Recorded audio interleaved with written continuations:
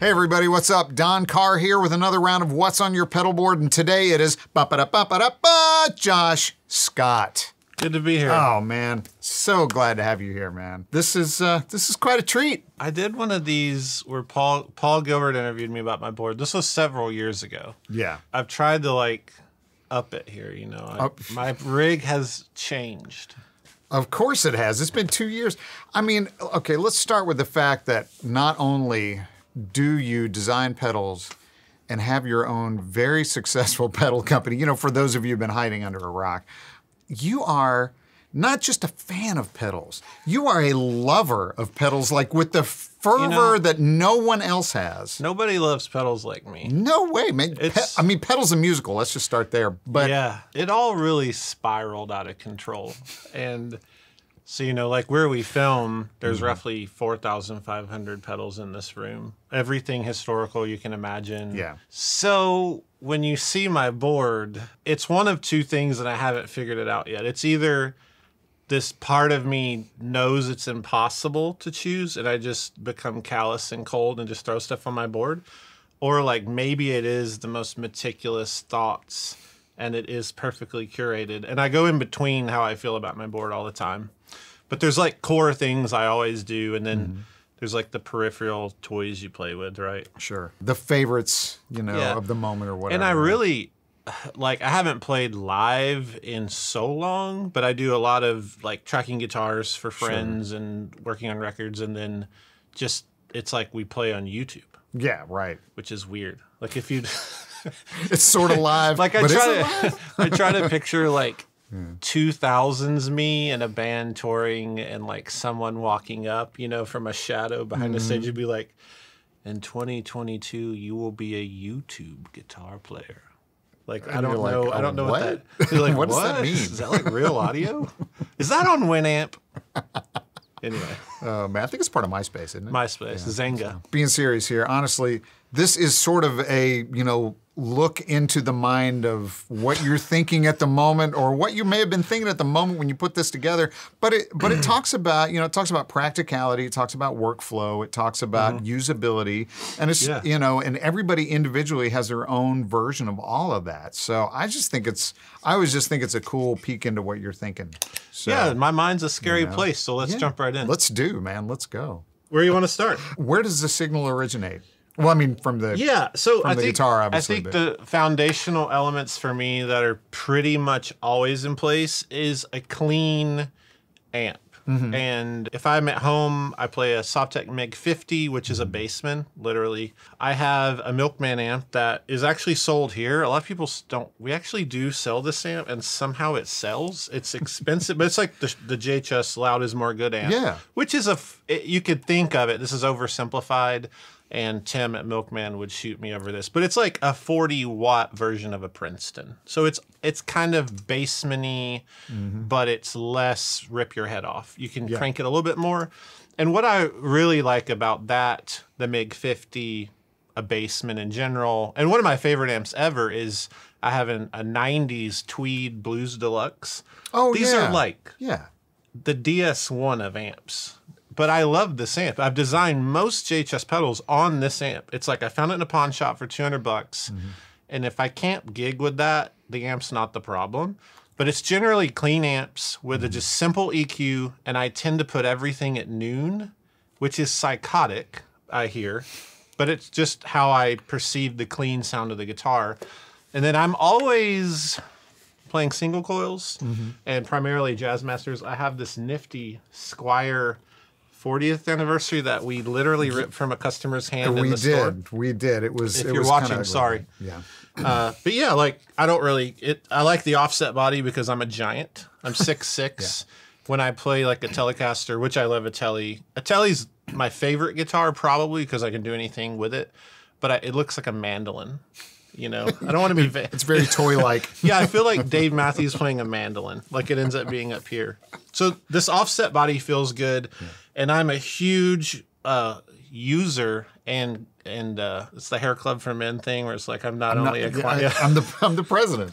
I'm the president of the mastery kind of Fender Jazzmaster trim system, and I'll use it a lot subtly as a manual pitch vibrato. So if I'm doing big chords, which I tend to play with a lot of ambience, I can move it a little because I'm usually the only guitar player. And so this board and the way I think about guitar is generally like I am the soundscape of the guitar. So there's a lot of freedom in that, and that's kind of the tricks the foundation of my tricks is just a single coil offset guitar, clean amp, and you gotta use a coily cable. And a coily cable. Yeah, just because you have to. Yeah. To that end, to achieve all of those things that you want to do, a lot of that's going to happen on the pedal board. Yeah, really everything. Everything. Because that's your gain and your ambience, Yeah. and you know. Pretty much. I can't tell you the last time I played a dirty amp. Like it was probably a session 10. I have a memory of, I have an amp collection I never play. I'm not a hoarder, I'm a collector. I have this, like the little Supros, and I would crank the little Supro amps, and those are wonderful, but that's just, I just don't ever do it. Yeah. So yeah, I guess the next foundational thing is I always use a Morning Glory, which is my pedal. It's our most famous pedal. It's how I basically started JHS. It's always on. So if my clean sound is this, that's a great clean sound. That is a killer clean That's the sound of my Polytune. So little spring reverb from the amp. Doesn't hurt. I have it on here. You know, sometimes I will, sometimes I won't, but I'll get into that later. That's what I'm going for.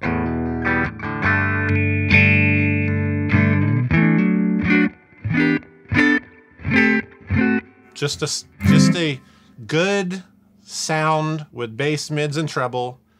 Clean. If I was at a venue, I'm not scared to turn it up to the edge, but that's what I'm going for. And then I'll have this on, so I'll do my check, make sure that's in place, and then stage 1 is never off.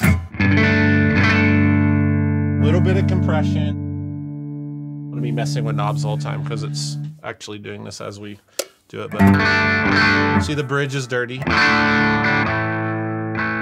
Neck is nice. Off, on. So I just leave that on. Yeah. And it gives me the tiniest bit of compression, and it feels like the amp is twice as loud, and everybody's happy, and kids aren't screaming, and blood's not coming out of people's ears. Not blowing speakers, you know, nothing bad. All good things. Yeah, and I turned 40, so like I'm starting to just devolve into an older, quieter person, I think. Right. Right. So that's, this is the bass sound always on. Yeah. A little bit of spring reverb. Right. Good dynamic range too, you know, like so you can clean up a little bit, you know. So a lot of the sound comes from this.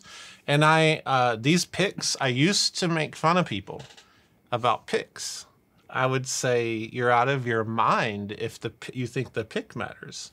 And I started using these really thick, we give them away with our pedals, but the gravity, they're like made of Krypton or something. I guess something like that. But I mean, it's bulletproof, I think. There's this thing with how it attacks, and it really does something. And I feel crazy explaining it, but it's a part. Like I hate playing without this pick. Yeah, no, because it sounds weird to me. I totally get it. I am like, I have my go-to. I use an Ultex 1. That's just kind of my standard. Yeah. But I have the most ridiculous pick collection of all these different picks because they all do something different. And if I'm especially in a recording scenario, it'll be like, oh, wait a minute.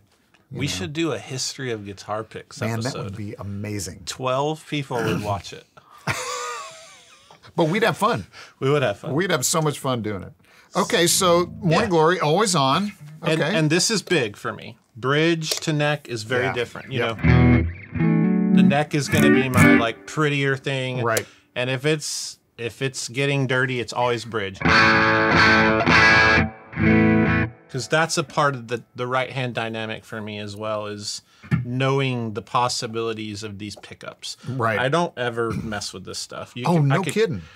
Unless we'll get to it later. Okay, Fuzz. We'll get to it. But okay. Yes. Yeah, but interesting. I could gaff tape these and smile all day, really. Nice. Well, because it's kind of built into the guitar a little bit. That's part of the Jazzmaster sound anyway. Yeah, and you know. This circuit up here is the worst circuit ever invented. Like So I use it as a cutoff switch. Oh, that's so cool. if I have a bunch of distortion,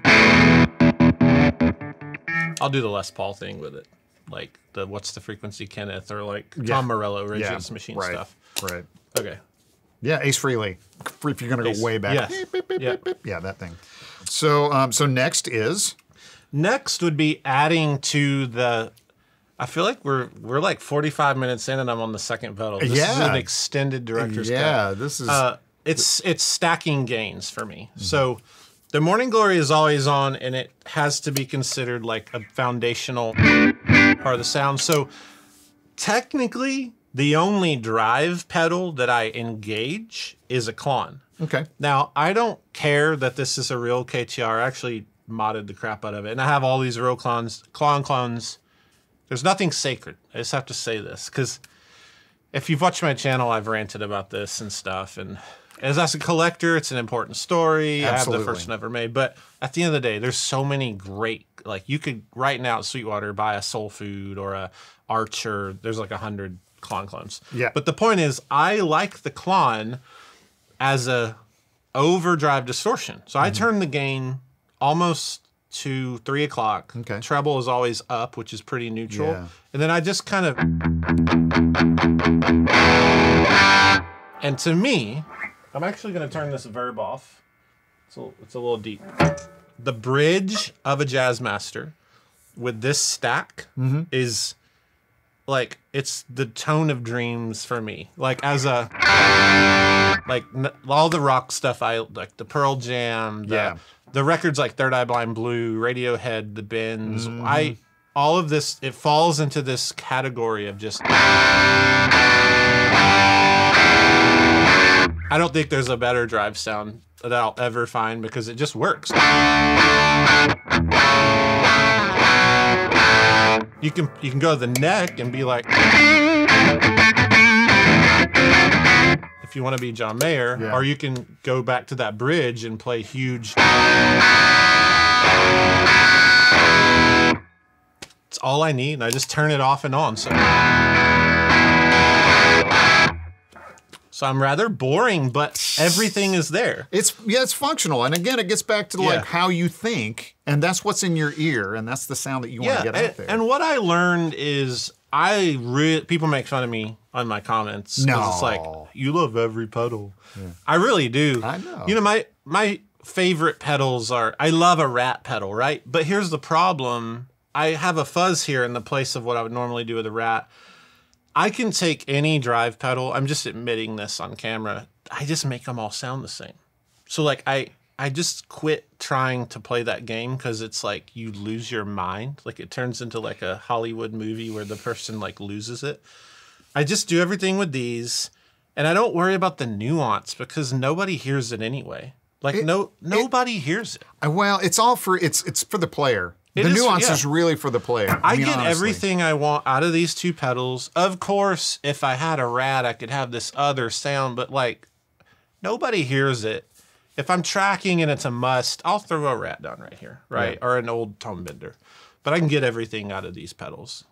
So that's the dirt. Yeah. Now, I always have a fuzz. I like all fuzzes. I'm a huge fan of fuzz.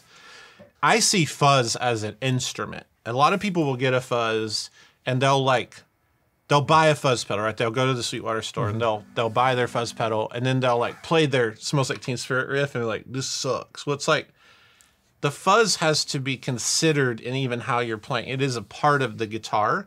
Whereas drive pedals, you can switch them on and off and play. You can go from, I don't know, Smash Mouth to Creed to, that is a horrible transition, to whatever. You can do anything. But it's a long way. But when you turn on a fuzz, it's like, you have to play to it. So I did this 66 series with Sweetwater. Yeah. It's like I hand built them in my basement with my family. This is one nobody's ever seen. I've made a couple and given to friends. Cool. It's a hybrid fuzz face kind of thing.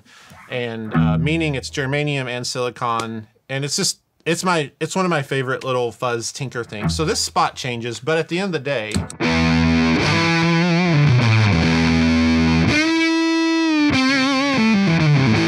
just a fuzz face type, like a really good, strong fuzz face sound. Again, notice I'm never touching this. Right, that's because still on. I'm treating it like I believe in the amp being dirty helps the fuzz. Sure. And this is where I would roll a tone back.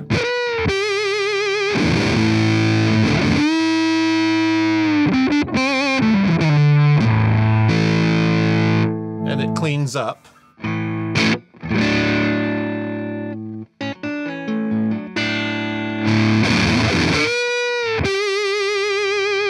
Sustain. So I'll use that. And then there's one pedal I only use when that is on. This is like ridiculous the more I talk through it. Do you see a lot of this though? It's like methodology. It is. And it's as it's going down the line, they're adding exceptions and we've got a few changes I'm here finding myself saying things that like my wife would make fun of me for. Like I have this pedal only for this pedal. Only when this is rolled. Like it sounds ridiculous. So this is a little thing by Land Devices. It's this just real small one builder company up in the Pacific Northwest. It just adds a dirty octave like an old Dan Armstrong thing. So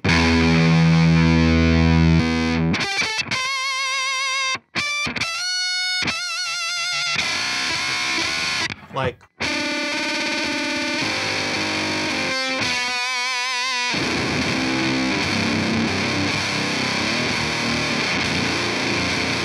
so you can do everything from, you know, play some Hendrix, play some Jack White. Exactly, the octave fuzz thing, and you kind of and you know, a lot of this too, going back to why the things are chosen is because we're jamming, YouTube, whatever, with friends, or someone's like, hey, come play, like I just played a friend's new single, like play guitar on a track.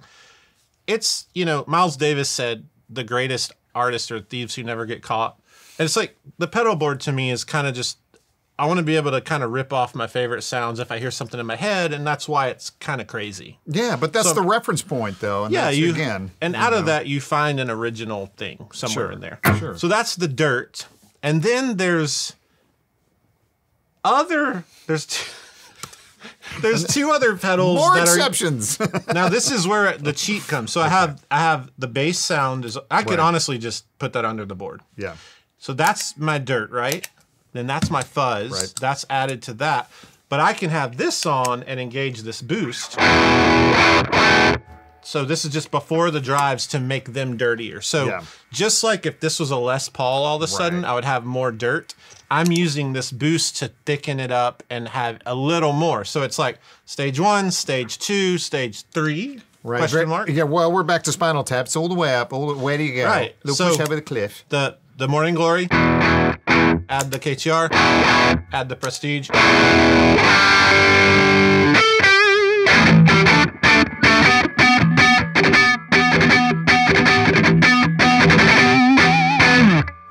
And it's more about even how it feels and how it'll hold the note.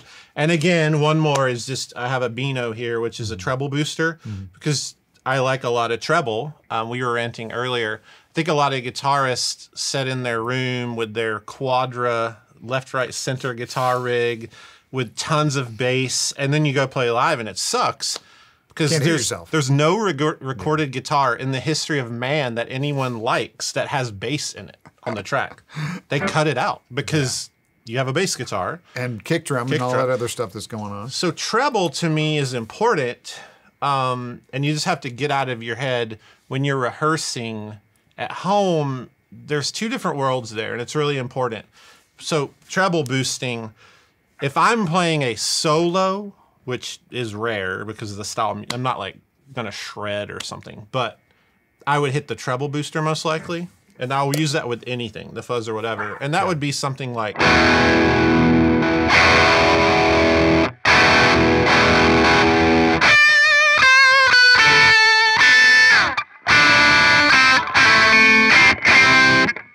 In a solo environment, it's a little nuts, but in the mix, it's what you're doing in a mix to a record anyway. You're boosting these, because a treble booster is not really a treble boost. It's a high mids boost. Right.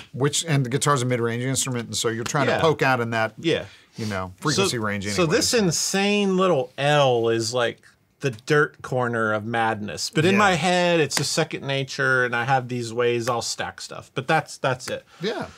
So from there, up front, before my drives, after the fuzz, the signal path is actually fuzz first because that's just the better way to do it with just the fuzz will sound better because it has a germanium transistor. I actually go into a univibe. Now, I have a pedal called the Unicorn, which is a tap tempo univibe. Yeah. This is the version 1 of that. I made these a long time ago. It's called the Warbletron.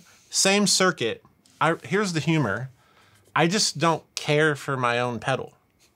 Like, I updated it with tap tempo and stuff, but I realized, like, I don't use the tap tempo. But it was such a feat to do it, and people love it. I actually just am really boring with the way I use Univibe. I don't do this sound. Like, this is the sound you always hear, like the... Now, it's there if I want to play Machine Gun on something, but what I do with a Univibe is vibrato. I run it like that. And the Warbletron, this was one of my earliest pedals. I can kind of reach down and like...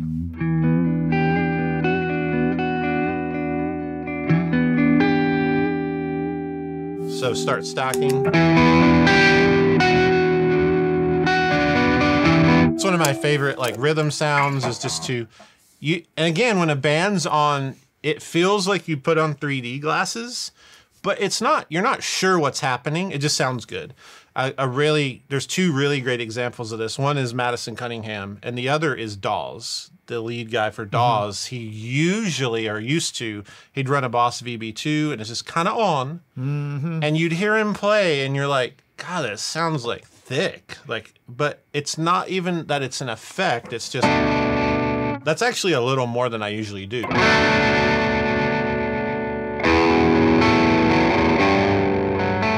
Yeah, when you add delay with that, it gets really nice. So there's no modulation on this delay. It's really pretty to me. Yeah, I mean, that little bit of motion, that's like that, like the SCF, the TC SCF, that was that same thing. It just added just some motion across the field. Yeah, I'm hoping that as an effects builder and someone who loves pedals, I feel like we're getting to a point with gear where people are starting to care about these effects that aren't necessarily like in your face. Like it's more about depth and feeling and 3D-ness, and that's really enhancement. Fun yeah. Like it's okay to have a pedal. Like a lot of people will use this guy, even bass players. They'll just leave it on and you turn it off and you're like, what happened? But it's just a little like I call them more better sounds. Yeah. And that's definitely how I use that. Yeah. Also up front, before the drives, I use a pitchfork. Oh, okay. So I use this as a whammy. I used to put whammies on my board, but they're just like stupid. They're huge. And the other, I'll say stupid again. The other stupid thing I would do is I have this big red whammy pedal and I would gaff tape the toe down because I only used octave up, toe down. Yeah. And I hear you all saying, well, Josh, just buy an octave up pedal. No, because the whammy is horrible. It doesn't track right. It has a weird glitchiness and that's to the it. sound. Yeah, exactly. Like, so for me, I don't want the clean octave. Get me away from it. It's like a plague. I want this glitchy thing.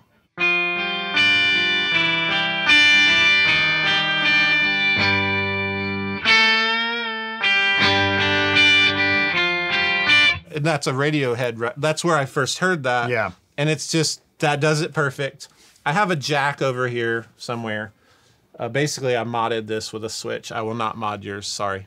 I could feel it. I was going to ask because I've got one. So you don't need it. What it is I can throw like a cheap expression pedal on the floor. And if I wanted to be Tom Morello or the Edge, it's an option to throw the pit. Because that is a fun sound, whammying the octave. Yeah. I just keep an expression pedal hooked to mine all the time.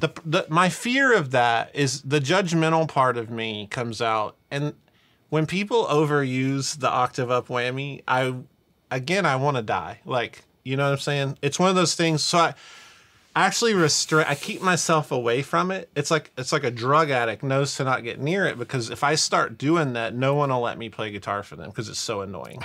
So And you'll be doing it all the time. I'll just like, what'll happen is I'll be playing a gig and and it's there. And then I'm just like, woo, just diving the whole time. And I think I'm like Tom Morello and it's Rage Against the Machine 1998. And I lose it and then I get fired. Yeah. So practicing restraint with your effects is another pro tip. Again, if you add, you know, a sound that I would go for a lot.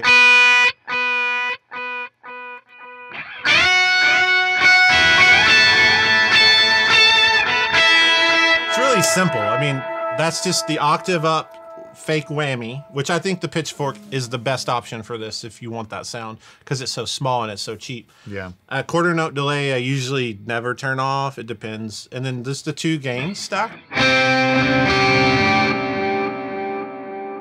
Sorry. It works great with like octave.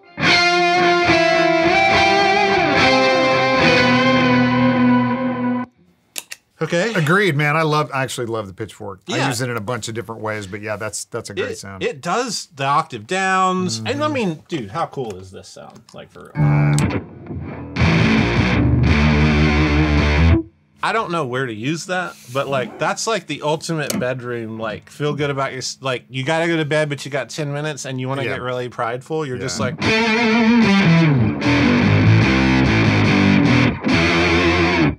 right? You feel like a guitar god, but I don't actually use that. But it's there. But if you want it. Yeah, it's there if you want it. This is just a CE2, old school Boss pedal. Yeah. Chorus is back. I've always liked chorus, but again, you had to be careful. There was a period of time where if you pulled a chorus pedal out, you got judged so hard. Yeah, immediately, man. Yeah. And you've played through the era where it was king, you saw it die. Right. It's back now. Like, how does that feel? It feels great. It's like vengeance. It's back and it's pissed. It's I mean, like, really, it really like is. for man. you, I was talking to Paul Gilbert about this. It's like, I imagine it's like you had these shoes and you wore them all the time and they're like your favorite kicks. And then one day somebody's like, those are dumb. So you put them in the closet and you wait 23 years and then suddenly you're like, you put the shoes back on. You're like, oh, I can wear these shoes again. chorus is like the shoes in the closet. It's back. It is. So I use it all knobs up. I mean, chorus. That's the classic tone. You know, if you want.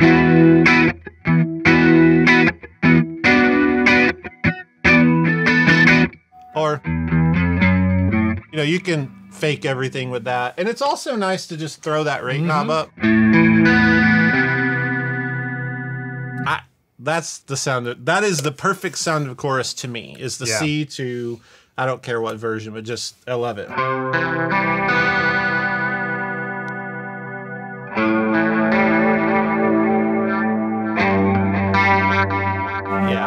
And a lot of my playing style is that alternative, and I'm a huge, like, shoegaze is a lot of delays, and some of my favorite bands and styles. And Radiohead and bands like Sonic Youth are the bridge into shoegaze, which is like, if you're not familiar, like My Bloody Valentine or Slow Dive, it's just a lot of choruses and delays and big, slow, huge songs. Starflyer 59 is another favorite band. And so a lot of this is like that ability to do like a classic, it might, you know, I guess 90s rock is classic rock. It is classic rock now, man. It is. So the classic rock I grew up on, or go full shoegaze. So, you know, to be able to play a Third Eye Blind or Pearl Jam song, or do shoegaze, or do Hendrix. Yeah, or any 80s. Or any 80s. Like if I want to become Bryan Adams, you know, the sound. So next up is the Milkman F-Stop. F-Stop. Okay. So Milkman makes the amp for me. Loud is more good. It's sold here. And he makes a couple pedals, and they're really cool. It's it's a pedal that is spring reverb and tremolo that you would find in this amp. So that lets me always have those sounds when I run over to my friend's house and all he has is like some 98 knob Bogner amp. And I set it clean, and I'm like, okay, how can I make this a Fender amp? Right. So the spring reverb.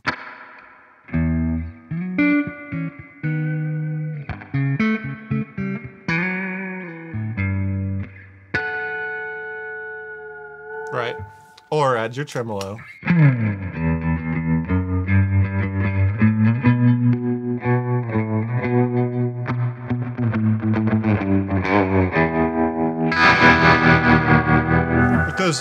most of my work is spaghetti western.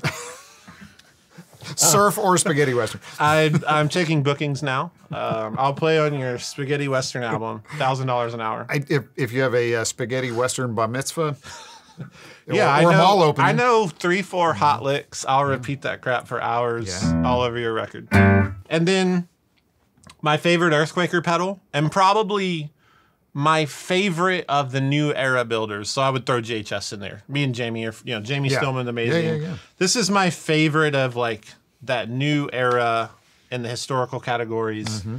Builders like me who are approaching 50 now.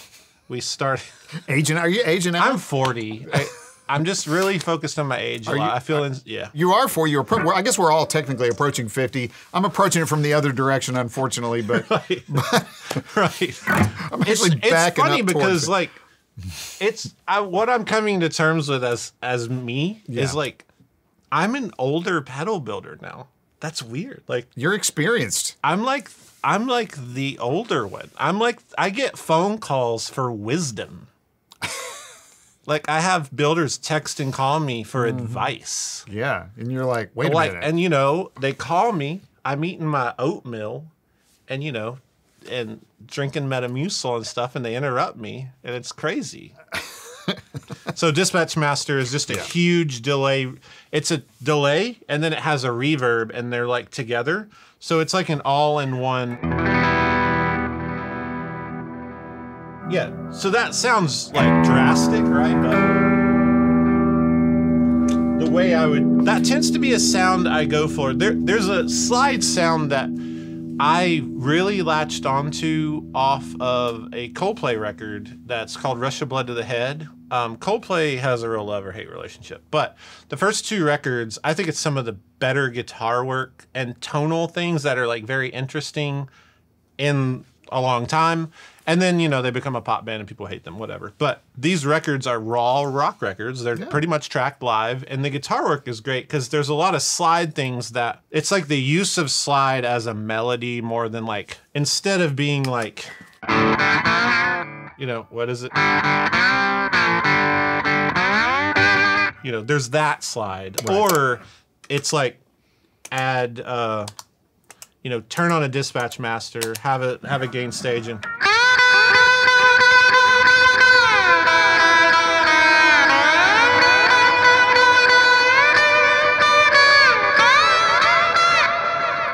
Using slide as a voice for like a melody line. Yeah, and absolutely. And I'll even combine that with like EBOs and things where it's, you basically keep sustaining that kind of sound. So.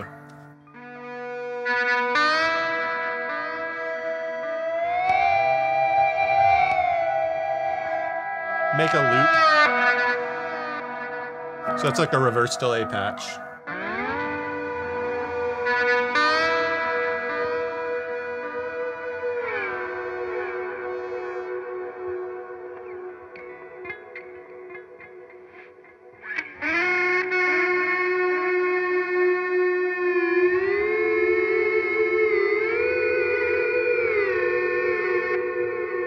You get the idea. Yeah. So it's another way to make the guitar not sound like a guitar is somewhat, I think that's part of the music that got me most into effects like Sonic Youth and these shoegaze bands and some of the grunge alternative stuff from the 90s. That's like a after effect of that. And then really the last thing is this Flashback 4. I think I have the most comments ever of people seeing my delay pedals over the years and being like, what? Like, that's always... Because I think they're expecting me to use, like... I've even had people say, why do you hate Strymon? And I'm like, Strymon's amazing. But they see, like, they'll see me use a Boss Giga Delay, which is, like, $89 at a yard sale. I know I had one. Yeah, it's great. That's probably my favorite delay. Or, like, the Flashback 4. Like, Got one. This right now, how much is this at Sweetwater? It's like free. I think so. I think they pay you to take it, I believe. I'm not really sure. It's all about user interface. I think my comment on delays is, I'm going to disclaimer. I have genius friends in the DSP world, Source Audio, like unbelievable DSP. Strymon, friends, amazing. I could just, Maris, just all these brands, But at the end of the day, I use 2 or 3 delay sounds, and it's not about having a ton of options because I'm not going to use them. I'm not going to use presets. I will never have a MIDI controller. Like, you'll have to kill me, prop me up, and like wire it in, because it's just not me. Like, I just want it. I want the analog of it. I want the UI, the user interface, to be analog, meaning that there's a digital pedal. What I mean by the analog user interface is like, I want to look down and see big knobs that are like dum-dum proof. And I want to be able to like turn it and like have a couple, 3 presets and a tap tempo button and move on with my life and just make music. So that's why I like this. Actually, this is probably better than the Giga Delay because you just have 3 patches and a tap button. So, and you have a bajillion modes. So if you're in the studio and you want something crazy, put it on there and track and move on. But live, I'm going to use this sound. It's a 1/4 note analog delay. That's way too much feedback, but to demonstrate.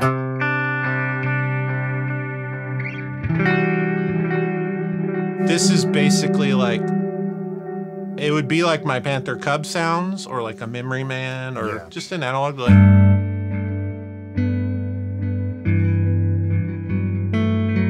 Now, in a real life scenario, I would back that feedback off. Make it a little less. And you know, that's probably gonna stay on. Like, because when you're in a mix,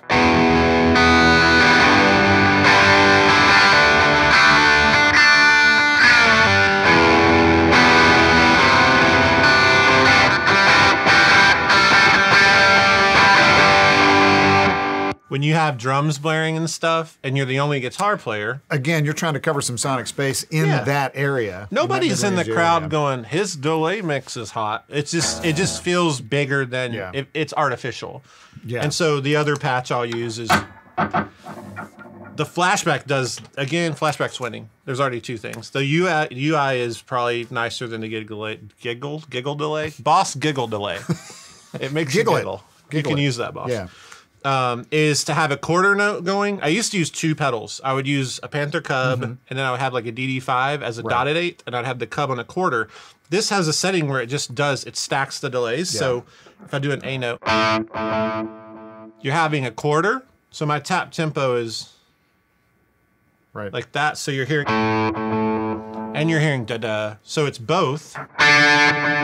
The most obvious way to demonstrate this is just like U2 stuff, but.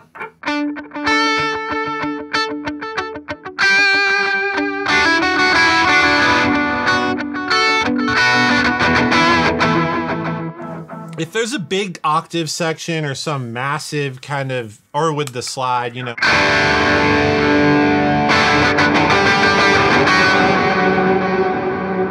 In my style of music, that chaos, the way I like to hear melodies and octaves, it's allowed. You can have all this spillover. Yeah. Because it's just part of the chaos. Like.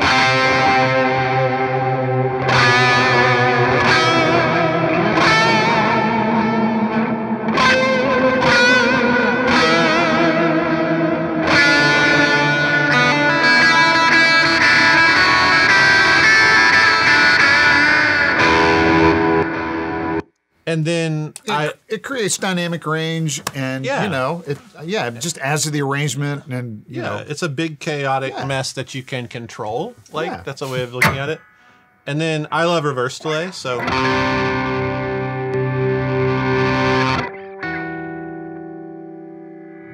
there's a million ways to use this, but.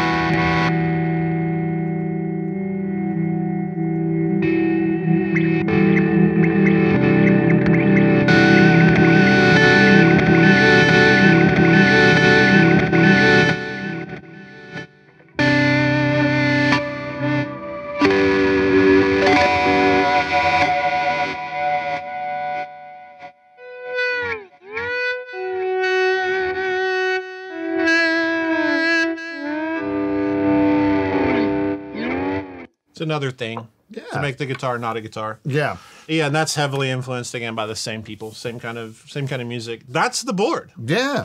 So it's textures. That's what it is. It's textures, really simple tones. You know, the humor is, I think I did a pass on a friend's like country record with a telly. Like, I'm not a country player, but like I got like 4 good licks, you know, and like played There some, you go. because you know the newer country's like it's basically 70s rock. Yeah. And then you gotta throw in your like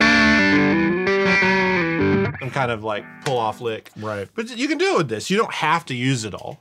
Yeah. I think ironically it was probably a slap. I just put a slap on here. And I think I hit an amp with a treble booster, and it was wonderful. So, yeah, it's all about just then culling it out, like not using what you don't need.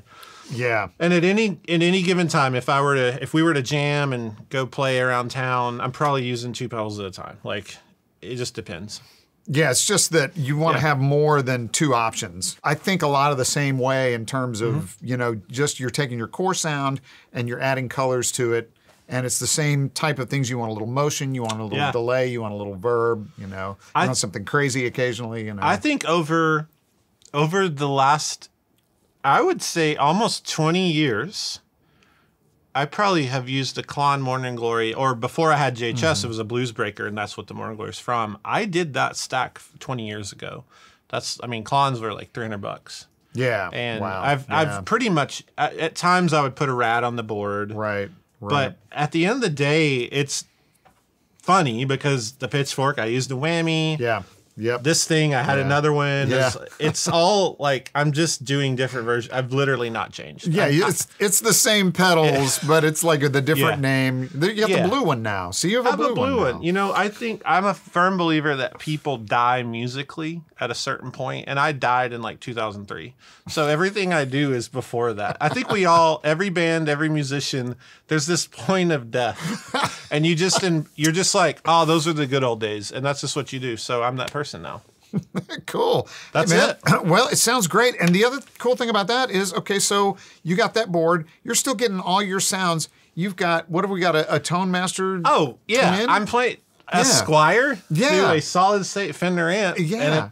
And this Tone Master's amazing. I first played it here, one of the Paul Gilbert videos we did, I think. I just love that this is like so affordable. So and everything easy. I'm doing here, there's some budget version that sounds great. Like even our 3 Series, our EH pedals, or like the cheaper TC pedals. Yeah. You could build this rig. I just played everything I played, and I never felt less than my normal gear. You know, I have the guitar I mainly play. It's crazy expensive. These 2 guys built them in the Midwest, but that's not what makes my sound. It's the chord structures and how I pick and stupid things like this that add up. And, you know, having your sound, I think you have a sound one day. You wake up and you're like, I'm stuck here. And that's okay. Yeah. I think a lot of people, you know, watching get really hung up. A lot of my customers really hung up on like, more money equals better sound, and it's not true. No, it's not. It's not at all, because I mean the sound really, honestly, originates from your head and through your hands, and it's the giant filter of all the things you've heard your entire life coming out. You know, and it's like you say, 2003 for you, man. That was everything prior to 2003. There it is. I didn't miss a beat on this Squire. That's honestly amazing. Yeah, and then this sounds really great. Yeah. This is my rig for now. I'll be back in 2 years with the same rig that looks different. That looks completely different. Nice. Josh, man, thanks. Thanks so much, dude. Appreciate it. Thanks, everybody, for watching. And if you have any questions about most of the pedals on here, I think, or just if you have questions about Josh, just make sure to contact your Sweetwater sales engineer or check out sweetwater.com. Thanks.